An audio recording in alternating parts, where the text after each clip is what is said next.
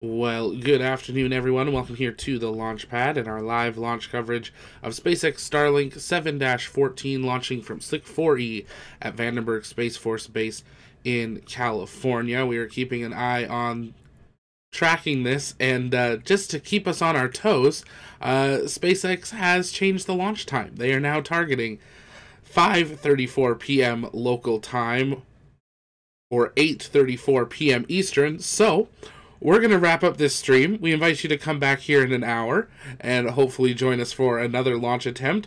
That still means we have 4 launches possible in a period of 8 hours, but it does mean we'll have a little bit of a tighter gap between the next two. So join us back here at 8:30 p.m. Eastern Time for SpaceX Starlink 7-14. Soyuz Progress MS-26 going to the International Space Station at 10:25 p.m. Eastern. And then back here for the historic first launch of a lunar lander back from Launch Complex 39A at 1:05 a.m. Eastern. We will see you guys in a little bit when we're back here for another launch attempt of 7-14.